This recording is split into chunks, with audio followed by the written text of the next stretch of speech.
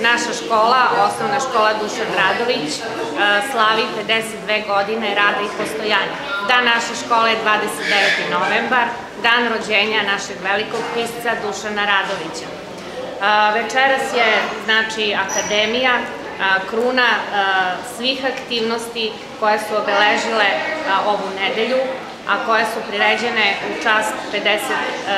rođendana naše škole. Bilo je tu raznih aktivnosti koje su počele od ponedeljka, bilo je takmičenje iz matematike, vremeplov, učestvovali su svi nastavnici i u istorijskim odeljenjima i u matičnoj školi, a večeras je akademiju pripremio profesor Zoran Branković, profesor srpskog jezika, pomagali su mu saradnici, profesorka muzičke kulture i profesor muzičke kulture Dejan Nikolić i Slađana Rajković i učitelji koji su pomogli da se ostvari ovaj program za večeras.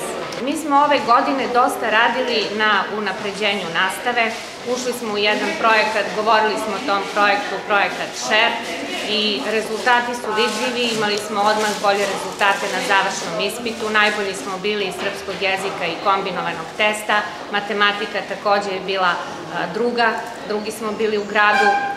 Takođe, otvorili smo produženi boravak, što je prvi put u našoj školi i mogu da kažem sa zadovoljstvom da je zaživeo, da se sve više dece prijavljuje za produženi boravak i da su roditelji kao i deca zadovoljni.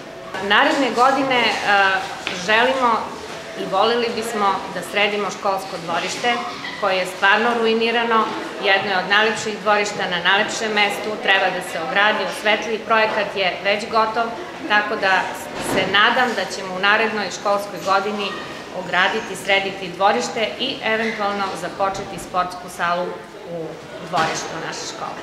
Škola ima 605 učenika u matičnoj školi i u izdvojenim odeljenjima.